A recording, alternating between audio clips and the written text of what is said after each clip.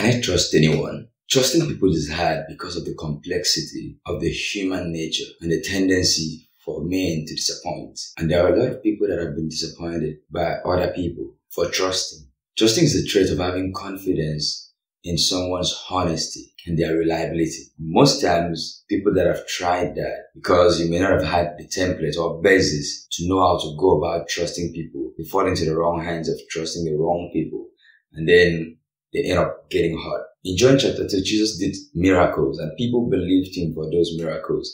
But the Bible says, but Jesus did not trust the people. He knew what all people are like. He did not need anyone to tell him what people are like. He knew already what was really in each person. So the fact that they believed in him did not make him start to trust them or entrust himself to them. Because sometimes we could be swayed that if people trust us, then they deserve to be trusted back. And that's not the basis for trust. You don't trust because you have been trusted. For a thriving relationship, you need some level of trust. What are those things to note before you trust someone? There are a few things I want to speak about that you should note before you should trust someone. Number one is trust is earned. Trust is not a gift that you should give to someone based on proximity. Because you are close to someone, or you've started speaking with someone, or you've spoken with someone for a while, does not mean you should trust them. Because you could hear someone say, oh, we've been friends for a while, we've been close for a while, we've been speaking, we've been hanging out.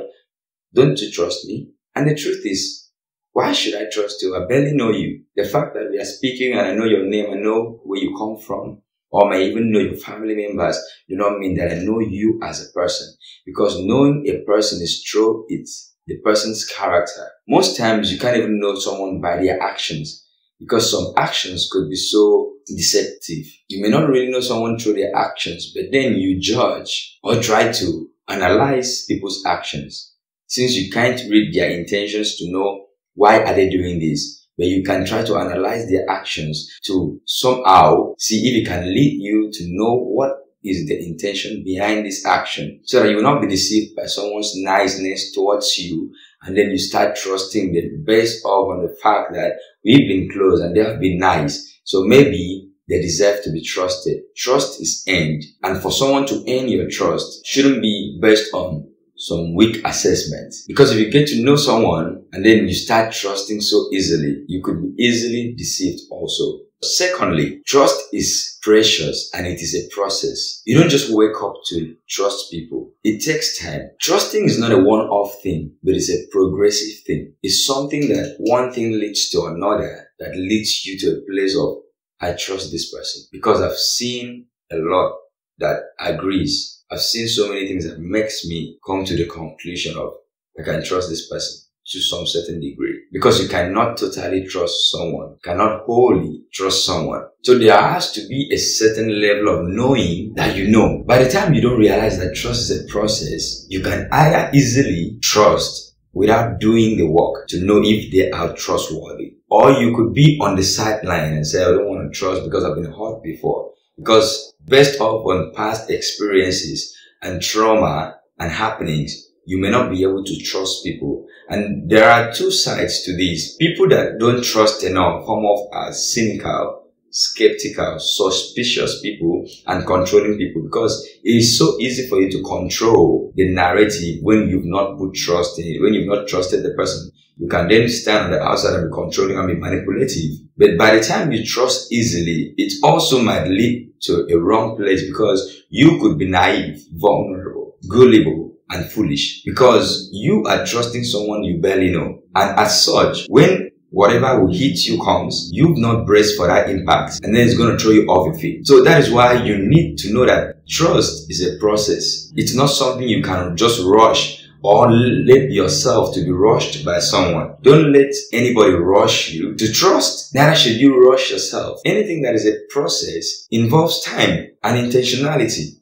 which means it takes time and the work that you do to get to that place of trusting people. The other thing I mentioned is that it is precious. Your trust is precious for the fact that by the time you give the gift of trust, you are opening up yourself, becoming vulnerable. Trust is precious and it's something you should only give to someone that deserves it. The Bible says, don't waste what is holy on people who are unholy. Don't throw your pills to pigs. So before you trust someone, you should ask yourself, who is this person? The third thing to note is that trust has boundaries. Before you could trust someone, there should be some boundaries and parameters that you hold in place to say, okay, this is why I'm trusting, but this is why I want to trust. Not based on, oh, I should just trust them because we have been close. Or I should trust because I'm pressured to trust. That's wrong. For you to trust, the boundaries are defined by your value system and your standards. And as a believer, as a Christian, your standards and your value system are defined by the word. So your standards and your value system cannot be defined by the culture and what the world says. As a believer, your values and the things you stand for should determine who you get into your space and who you want to trust. You know, you can't be unequally yoked. So by the time you start trusting someone that you are unequally yoked, what are you looking for? Are you trying to please the person? Or are you trying to be relevant? So trust has boundaries. I heard this quote, the greater the trust, the greater the betrayal. Someone you should not trust is actually someone you do not know. And when I talk about knowing someone, sometimes you could be with someone from childhood till they grow up. And the fact is, change is constant and people keep changing. So they were my long-time friends and they wouldn't know that they would do that. The truth is, they might have changed along the way. And you may not have really known the core of their being. So it's very possible that they were not what you saw them to be. Maybe they were not exposed to things that brought out the real thing that they were from the core. You have to understand that trust has boundaries, which means you should not trust in ignorance. I trust you, but if you cross my boundaries, that's where it ends. I trust you, but don't invade in this place because I don't want you to do that. And David lamented in Psalms 55. It wasn't an enemy who taunted me. If it was my enemy filled with pride and hatred, then I could have endured it. I would have just run away. But it was you, my intimate friend, one like brother to me. It was you, my advisor, the companion I walked with. David was talking about Ahithophel, one of his closest companions, his closest friend, who ran and joined his son Absalom when the son came to fight him for the kingdom. David was so hurt because he had trusted his friend. He would never have believed his friend would do that. Now, this is his friend who knows almost every detail about him. And that's the thing about trust. Because by the time you trust people, you allow them to invade your personal space. So trust is like giving someone freedom for invasion of your personal life, your secrets, of your space. Before you let someone in, you should analyze, who is this person? What do they stand for? Are we having the same value system? Because if we are unequally yoked, why should I trust this person? In conclusion, having the propensity to trust easily does not mean you should not be wise to trust. Because even scripture says you should walk circumspectly. Walk wisely, not as fools, because the days are evil. You cannot give total trust to anyone. You cannot trust humans the way you trust God. And this is what I would say to you as a believer and to myself also. When you trust people, please lean on your understanding. It is only God that when you trust, you should not lean on your understanding because you can know God. You can't figure him out. He is trustworthy and he is faithful and he is good. But we know the human condition that we can't be trustworthy because sometimes we are very selfish. And based on our selfishness, we can break trust from other people. When you trust people, lean on your understanding, lean on your intuition, lean on your instincts, lean on your peace. The peace, once your peace leaves you, you should know something is off. Don't say, I trust them, now I trust them. They will not do it. You're getting yourself to be hurt real well. So you should be really careful to lean on your understanding of the person. You cannot know someone fully at once or in 1 year or 10 years. So you keep knowing them as they change or as you observe things about them because they will keep revealing themselves without even knowing. But if you trust them and say, oh, I really trust them, I cannot disbelieve this. No, lean on your understanding. Lean on your intuition. Listen to that thought that is crossing your mind and analyze it. Checkmate those things that you need to checkmate to see, can I keep trusting this person? Or should I say something here?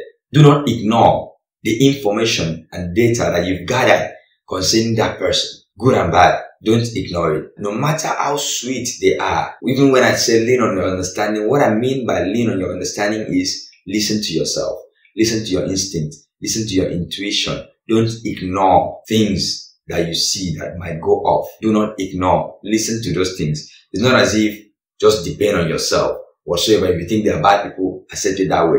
No, listen and analyze the things you feel, the things you've seen, the data you've received concerning someone. Don't get played, dear Christian. Do not get played. You have a wise Father in heaven. So be wise as your Father in heaven is wise. Trust God to protect you from people.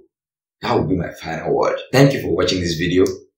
I am Uwemepan. This is my YouTube channel. If you've enjoyed this video or you've learned anything from it, please subscribe to this channel. Smash the subscribe button. Use the word smash.